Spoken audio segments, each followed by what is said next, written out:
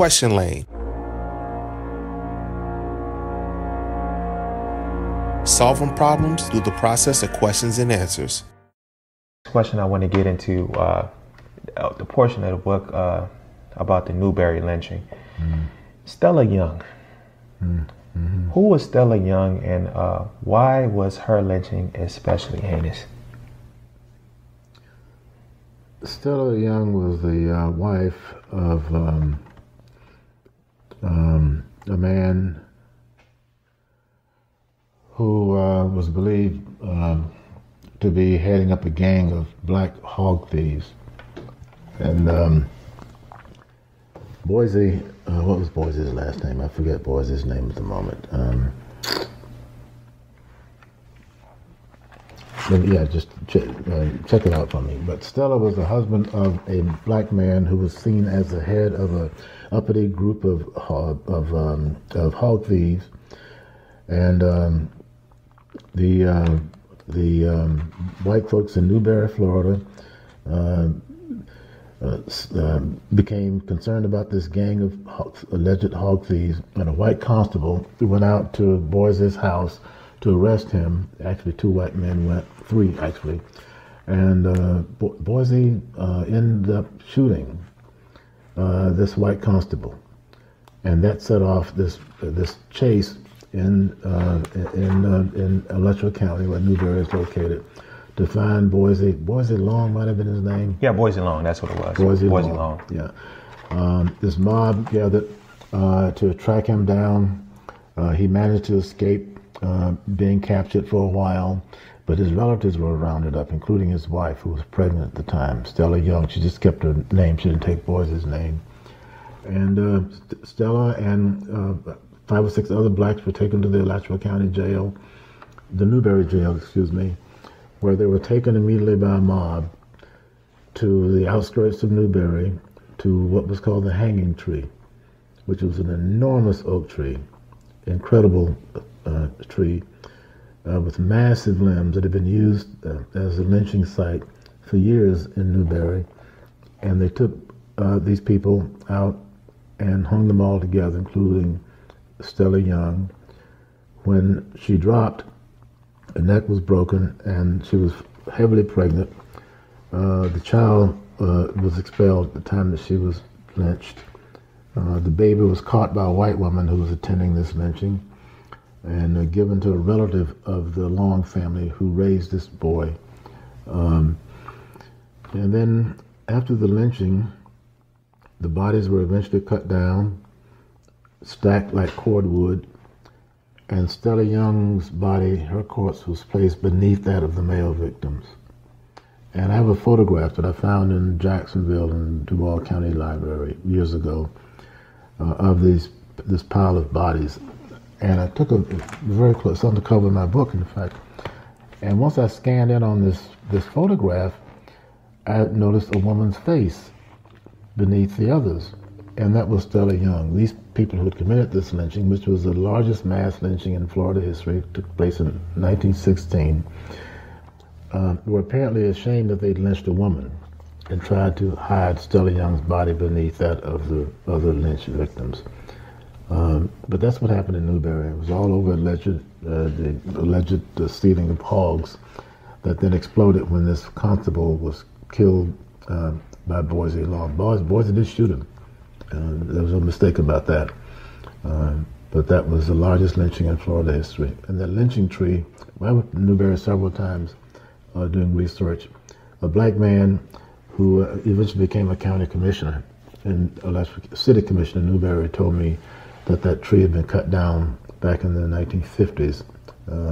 But that for over 100 years, that tree stood as the place where they lynched black people.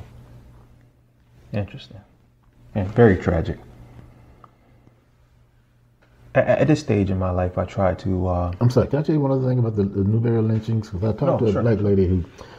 the place where they lynched these people is called Lynch Hammock. It's right outside of the city of Newberry. Highway 26 going into Newberry out of Gainesville.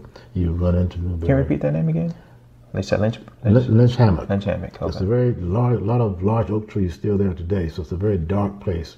So even in August, it's cool in Lynch Hammock. And I used to sit there and have a beer thinking about what had happened there. But a black woman who owns a part of that property, she's an undertaker, let me roam the property with her. And she said she didn't know that that was where the lynching tree was when she purchased the property. But they say that she was told by people who were alive at the time that when Stella's body fell and she was lynched, that the moon came out and it was like the sun had come out, and it scared the white people and they ran away. She said, Dr. Dunn, today if you come out here on a full moon, it's like the sun is out, just like it was that night they killed these people. She says it's very scary to be here on a full moon night. So it's almost like an ominous reminder of the incorrect behavior that happened on that night. Yep. At this stage in my life, I try to do my best to avoid name calling and mistreating, to the best of my ability, fellow non-white people, because as I continuously said in this interview, we are all victims of white supremacy. Which we got to wrap up pretty soon. That's right. So That's right. The other main ones you want to ask me about, you better get to it. We're gonna get to it. Burly Jones. Who was Burly Jones, and what what was Burly Jones' role in the Ocoee riots? Burly Jones was a former slave. He lived in Ocoee, Florida. Ocoee is very close to Orlando. It's in Orange County. In 1920, a major lynching took place there. The part of the black section was burned down. But Burly Jones was the black man who was the essence of what it means to be an Uncle Tom. When two black men tried to vote in the 1920 election, July Perry being one of them, Mose Norman being the other one, and the rumor got started that because they were rejected from the polls, that they had gone and armed themselves and got other blacks to their house, to July Perry's house, to defend themselves against whites who were going to come to question what they were doing at the polls. This rumor that these blacks were arming themselves was perpetuated among a small group of whites until Burly Jones told his ex-boss man, the family that owned him, that it was true. So now whites had the verification from a black man that July Perry and others were armed inside July Perry's house with intent of confronting any whites who came there. So he was the one that, in a sense, helped to set this event off.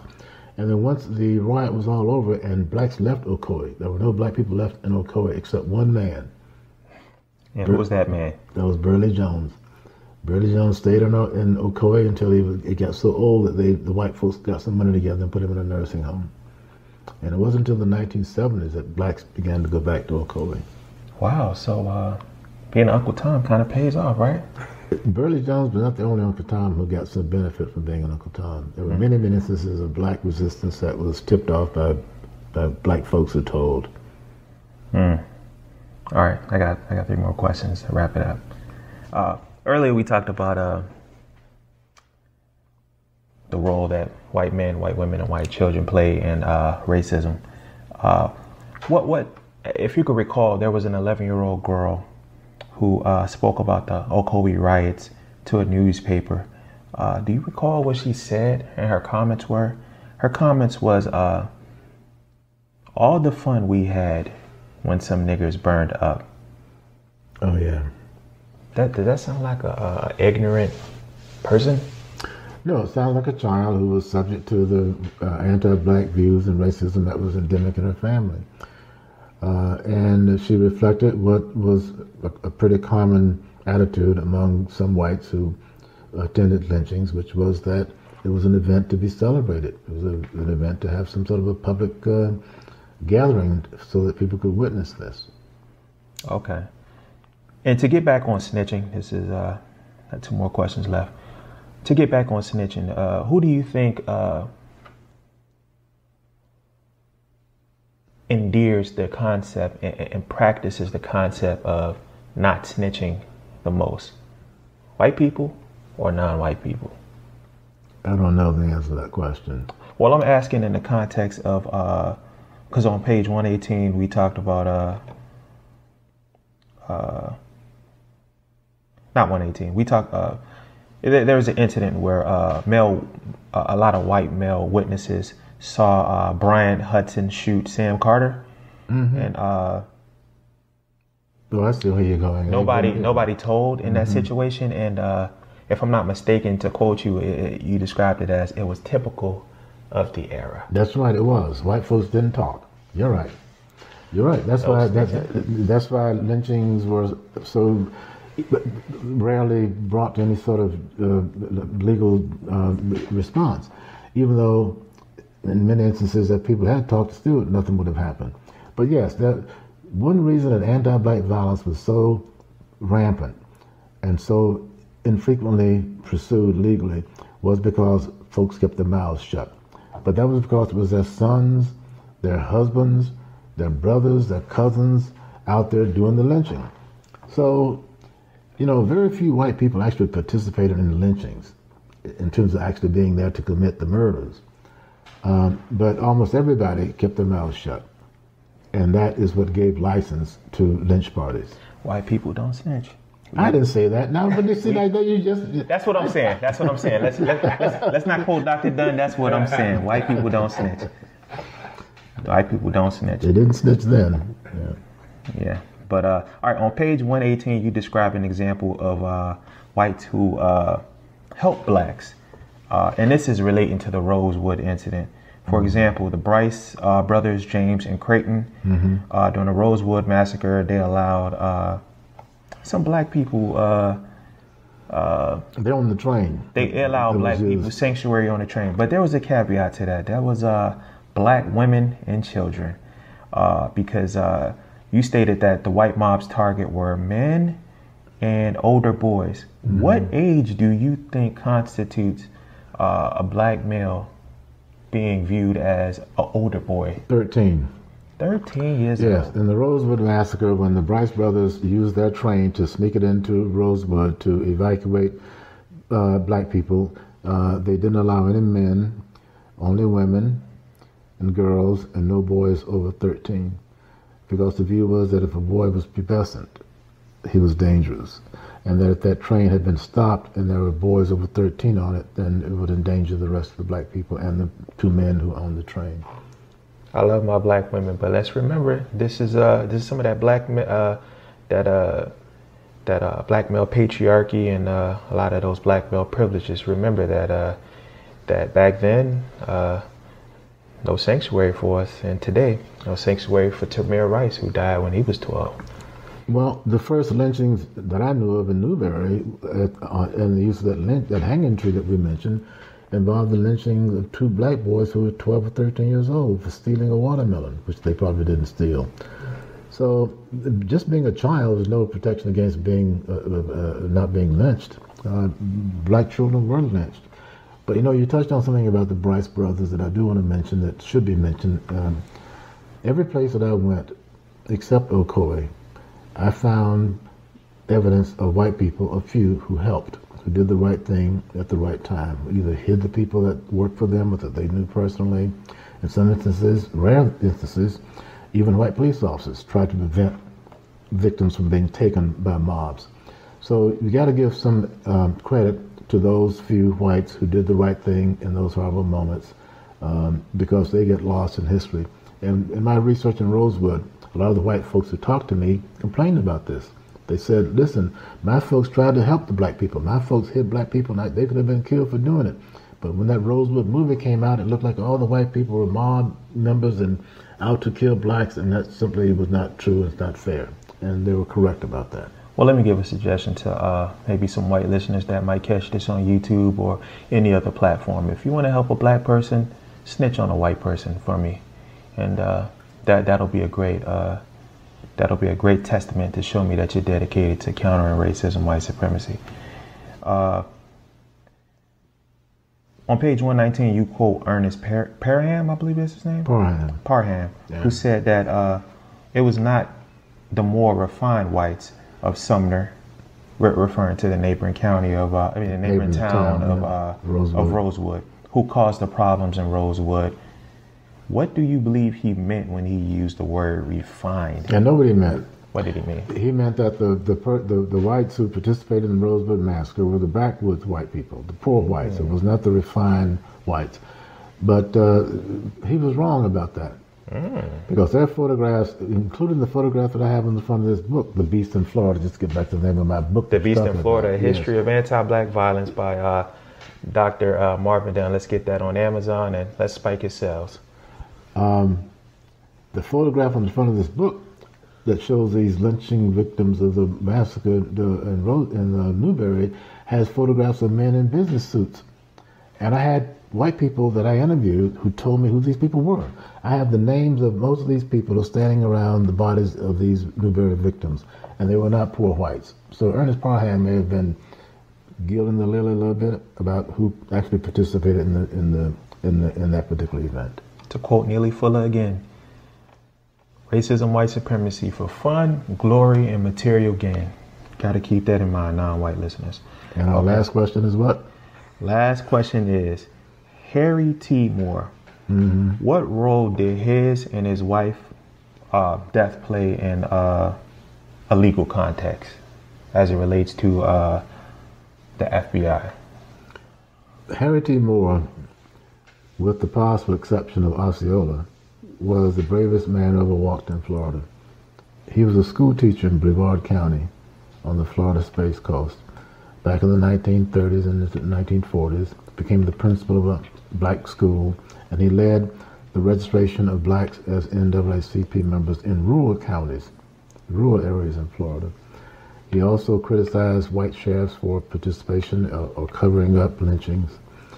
And eventually, Harry T. Moore and his wife were killed when a bomb exploded beneath their home in 1951, Christmas night, probably set off by the Klan. And Harry T. Moore was so well known even outside of Florida because he wrote to the NAACP leadership in Washington and New York. He wrote for black newspapers outside of Florida, so people knew who Harry T. Moore was. And his killing, and his wife also died, was of such national importance and was covered so broadly, even in the Soviet Union, that the FBI became involved in pursuing the justice in the lynching case for the first time. So that was the legal significance of the Moore lynching.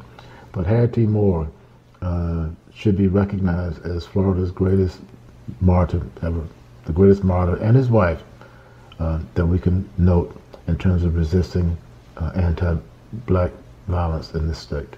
Harry T. Moore and Harriet Moore as well. Yes. All right, I'd like to thank my guest, Dr. Marvin Dunn, author of The Beast in Florida, A History of Anti-Black Violence. Where can we find a book? Do you have any upcoming events or anything to promote? Well, this particular book is no longer in print, and it's a very expensive book. It costs $124 to get this book on Amazon, so I think it's going to be outside most folks' interest of capacity to just buy this book. But my last book that came out just a couple of years ago is entitled, A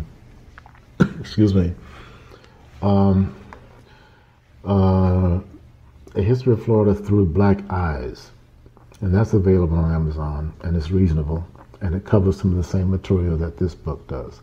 So I would encourage people to look for The History of Florida Through Black Eyes on Amazon if they don't want to spend $124 for this particular book that we've been talking about today. But both books cover some of the same things. And I do have appearances, but not many. I can't cite which one is next, but I do speak sometimes at schools and colleges, and there's some scheduled, and they're on my Facebook page. So if someone wants to follow me on my Facebook page, that's the best way to tell where I might be speaking or what may be coming up next. Just friend me, Dr. Marvin Dunn, and you'll be able to follow my schedule to the extent that you wish to. Okay, so we'll probably get that in the description about the new book, and also your Facebook page where people can find you if you have any upcoming events, and also to buy your new book. Again, thank you, Dr. Dunn, for your time and inviting me on this rainy day. You're welcome. Thank you. Thanks for watching this video. If you enjoyed the content, don't forget to like, comment, and subscribe. Stay up to date for more videos by clicking the bell notification icon and following our social media. For any of the people, groups, companies, or videos that were referenced in this video, don't forget to check the description and or the pinned comment section. The question lane, solving problems through the process of questions and answers.